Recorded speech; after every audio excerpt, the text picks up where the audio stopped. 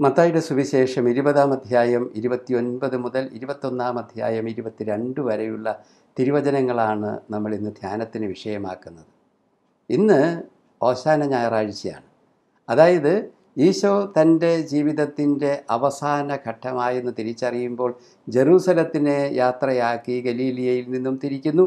എന്നിട്ട് ആ വഴിയിൽ ജെറീക്കോയ്ക്കും ജെറൂസലമിനും ഇടയ്ക്കുള്ള ബെത്ഫഗയിലെത്തുമ്പോഴാണ് ഈശോ ജെറൂസലം നഗരത്തിലേക്കും ജെറൂസലം ദേവാലയത്തിലേക്കും പ്രവേശിക്കാനായിട്ട് കഴുതപ്പുറത്ത് കയറി ആഘോഷമായിട്ട് യാത്രയാകുന്നത്. ഈ യാത്രയിൽ നമ്മൾ ശ്രദ്ധിക്കേണ്ട ഒരു കാര്യമുണ്ട്. അതായത് ഈശോ ജെറീക്കോ വിട്ടുപോരുമ്പോൾ വലിയ ഒരു ജനക്കൂട്ടം അവനെ അനുഗമിച്ചു. മുന്നോട്ട് പോകുമ്പോൾ രണ്ട് അന്ധന്മാർ കർത്താവെ കനിയണമേ എന്ന് നിലവിളിച്ചപേക്ഷിക്കുമ്പോൾ ജനക്കൂട്ടം അവരോട് പറയുന്നത്, അവരെ ശാസിക്കുന്നത് നിശബ്ദരായിരിക്കാൻ പറഞ്ഞാണ് ശാസിക്കുന്നത്. മുന്നോട്ട് പോകുമ്പോൾ 34-ാമത്തെ വചനം പറയുന്നു, അവരും ഈ രണ്ട് അന്ധന്മാരും അവനെ അനുഗമിച്ചു. മറ്റതായിരുന്നു കൂടെ ഉണ്ടായിരുന്ന ജനക്കൂട്ടം.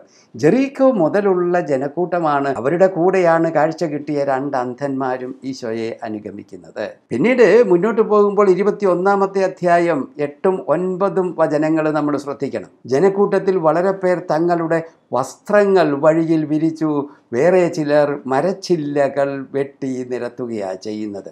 ഈ ജനക്കൂട്ടമാണ് മുമ്പിലും മിമ്പിലും നടന്നിരുന്നവർ ഓശാന, ദാവീദിൻ്റെ പുത്രൻ ഓശാന, കർത്താവിൻ്റെ നാമത്തിൽ വരുന്നവൻ അനുഗ്രഹീതൻ, ഉന്നതങ്ങളിൽ ഓശാന.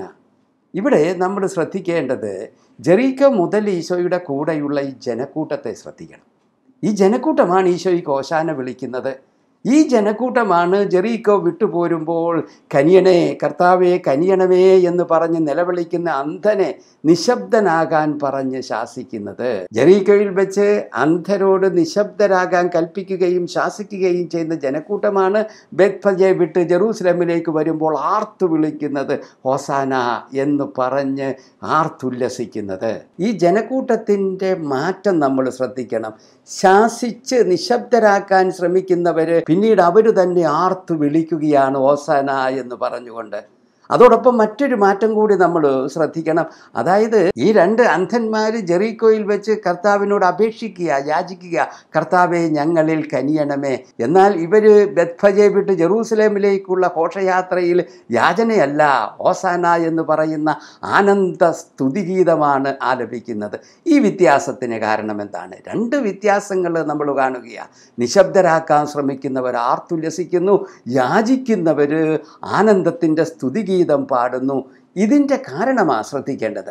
ഇതിനുള്ള കാരണം 20-ാം അധ്യായം 34-ാമത്തെ വചനത്തിലാണ്. ഈശോ ഉള്ള് അലിഞ്ഞ് മനസ്സലിഞ്ഞ് അവരുടെ കണ്ണുകളിൽ സ്പർശിച്ചു. അപ്പോൾ അവർക്ക് കാഴ്ച കിട്ടി. ഇതാണ് ഈ അന്ധര് യാചിക്കുന്നവർ പിന്നീട് ആനന്ദ സ്തുതിഗീതം ആലപിക്കാനുള്ള കാരണം. ഇത് തന്നെയാണ് നിശബ്ദരാക്കാൻ ശ്രമിക്കുന്ന ജനക്കൂട്ടം പിന്നീട് ഓസാന എന്ന് ആർത്ത് വിളിക്കുന്നതിൻ്റെ കാരണവും. അവർ കർത്താവിൻ്റെ മനസ്സലിവ്, ക്രിസ്തുവിൻ്റെ മനസ്സലിവ്, ക്രിസ്തുവിൻ്റെ കാരുണ്യം അനുഭവിച്ചു അന്ധര്. മറ്റവർ ജനക്കൂട്ടം ക്രിസ്തുവിൻ്റെ കാരുണ്യം കണ്ടു.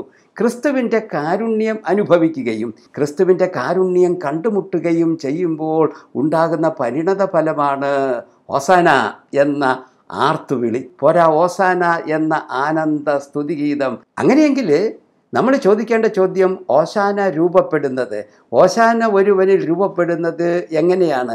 ഓശാന രൂപപ്പെടുന്നത് ഇങ്ങനെയാണ്. കാരുണ്യം, ദൈവകാരുണ്യം അനുഭവിക്കുകയും ദൈവകാരുണ്യം കണ്ടുമുട്ടുകയും ചെയ്യുമ്പോഴാണ് ഓശാന എന്ന് പറയുന്ന ആനന്ദ സ്തുതിഗീതം രൂപപ്പെടുന്നത്. എന്നിലും നിങ്ങളിലും ഓശാന രൂപപ്പെടാനുള്ള മാർഗം ഇതാണ്.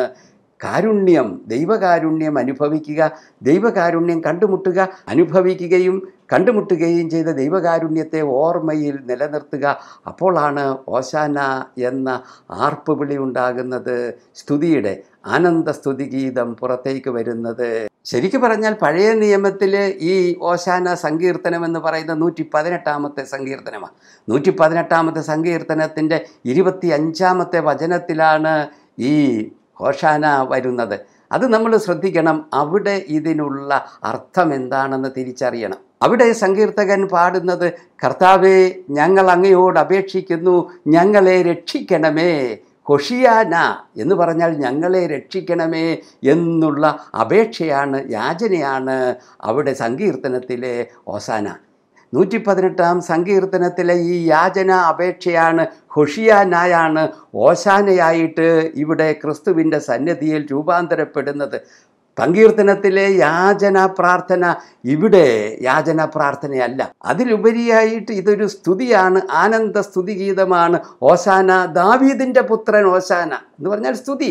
ദാവീദിൻ്റെ പുത്രന് സ്തുതിയും പുകഴ്ചയും. കർത്താവിൻ്റെ നാമത്തിൽ വരുന്നവൻ അനുഗ്രഹീതൻ, അത്യുന്നതങ്ങളിൽ ഓശാന. ഇതൊരു സ്തുതിഗീതമായിട്ട് രൂപാന്തരപ്പെടുകയാണ്. യാചനയും അപേക്ഷയുമായിട്ട് നിന്നത് സ്തുതിയും ആനന്ദകീർത്തനവുമായിട്ട് മാറുന്നതിൻ്റെ കാരണം എന്താണ്? കാരണം ഇതുതന്നെയാണ്. കാരുണ്യം, ദൈവകാരുണ്യം കണ്ടുമുട്ടി അനുഭവിച്ച് കഴിയുമ്പോൾ യാചനകളെല്ലാം ആനന്ദകീർത്തനമായിട്ട്, സ്തുതികീർത്തനമായിട്ട് രൂപാന്തരപ്പെടുന്നു. അങ്ങനെയെങ്കിൽ എൻ്റെയും നിങ്ങളുടെയും ജീവിതത്തിൽ ഓശാന യാഥാർത്ഥ്യമാകണമെങ്കിൽ എന്ന് പറഞ്ഞാൽ ആർപ്പുവിളി, ആനന്ദത്തിൻ്റെ ജീവൻ കണ്ടെത്തിയ നിത്യമായ ജീവനിലേക്ക് കടന്നതിൻ്റെ ആനന്ദ സ്തുതികീർത്തനം വരണമെങ്കിൽ എന്ത് ചെയ്യണം? ദൈവകാരുണ്യം അനുഭവിക്കണം, ദൈവകാരുണ്യത്തെ കാണാൻ പറ്റണം.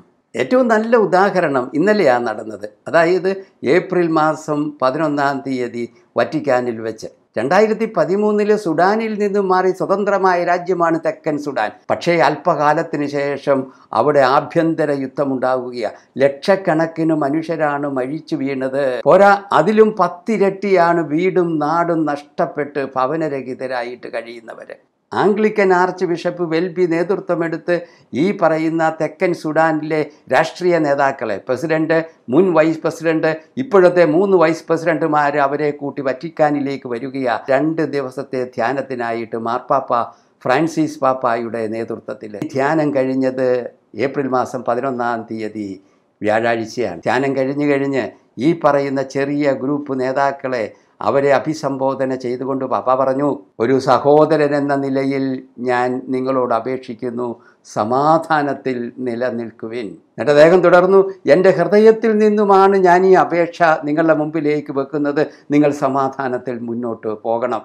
അങ്ങനെ മുന്നോട്ട് പോകുമ്പോൾ ഇനിയും പുതിയ പുതിയ പ്രശ്നങ്ങളുണ്ടാകും.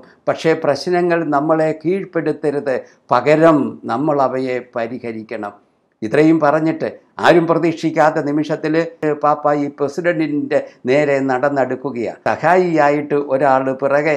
തന്നെ നിലത്തേക്ക് കുനിയാനും എഴുന്നേൽക്കാനും ബുദ്ധിമുട്ടുള്ള വന്യവൃദ്ധനായ ഈ 82കാരൻ പ്രസിഡന്റിൻ്റെ മുമ്പിലേക്ക് ചെന്നിട്ട് അദ്ദേഹത്തിൻ്റെ കാൽപാദത്തിൽ ചുംബിക്കുകയാണ്. എഴുന്നേറ്റ് വരുന്നവൻ ഉടനെ തന്നെ ഈ പ്രസിഡന്റിൻ്റെ എതിരാളിയായിരിക്കുന്ന മുൻ വൈസ് പ്രസിഡന്റ് അദ്ദേഹത്തിൻ്റെ കാൽക്കലേക്ക് കുനിഞ്ഞു പോവുകയാണ്. അത് കണ്ടപ്പോൾ വൈസ് പ്രസിഡന്റിന് സഹിക്കാൻ പറ്റിയില്ല, അദ്ദേഹവും കുനിയുക. എന്നിട്ടും ഈ അദ്ദേഹം കുനിഞ്ഞ്, മാർപ്പാപ്പ കുനിഞ്ഞ് വൈസ് പ്രസിഡന്റിൻ്റെ കാലും ചുംബിക്കുക. പിന്നെ ബാക്കിയുള്ളവരുടെ അവസാനത്തെ ആൾ അക്കൂട്ടത്തിലെ ഒരു വനിതയായിരുന്നു. അവരുടെയും കാല് നിലത്തേക്ക് കുമ്പിട്ട് ചുംബിച്ച് എഴുന്നേൽക്കുകയാണ്. പറഞ്ഞ വാക്ക്, ഒരു സഹോദരൻ എന്ന നിലയിൽ ഞാൻ നിങ്ങളോട് പറയുകയാണ്, സമാധാനത്തിൽ നിലനിൽക്കണം. ദൈവകാരുണ്യം അനുഭവിച്ചവൻ്റെ വിനീതനായി കഴുതപ്പുറത്ത് യാത്ര ചെയ്യുന്നതല്ലേ മാർപ്പാപ്പായുടെ ആ പാദചുംബനത്തിൽ നമ്മൾ കണ്ടത്. എന്തേ ഇതിന് കാരണം? ഇത് ഫ്രാൻസിസ് പാപ്പായായതിനു ശേഷം അദ്ദേഹം കൊടുത്ത ആദ്യത്തെ അഭിമുഖത്തിൽ അന്തോണിയോസ് പദാരോ എന്ന ഈശോസഭക്കാരൻ വൈദികൻ്റെ ചോദ്യം ഇതായിരുന്നു, ആരാണ് ഈ ഹോർഹെ ബെർഗോഡിയോ? ഒന്ന് ആലോചിച്ചിട്ട് അദ്ദേഹം പറഞ്ഞ ഉത്തരം ഇതായിരുന്നു, പാപിയായ മനുഷ്യനാണ് ഞാൻ. എന്നിട്ട് കൂട്ടിച്ചേർത്തു, കർത്താവ് കാരുണ്യപൂർവ്വം തൃക്കൺ പാർത്ത പാപിയായ മനുഷ്യനാണ് ഞാൻ. കർത്താവിൻ്റെ കാരുണ്യം അനുഭവിച്ചവൻ കഴുതപ്പുറത്ത് വിനീതനായിട്ട് യാത്ര ചെയ്യുന്ന ഓശാനയാണ് നമ്മൾ തെക്കൻ സുഡാൻ നേതാക്കന്മാരുടെ മുമ്പിൽ കണ്ടത്.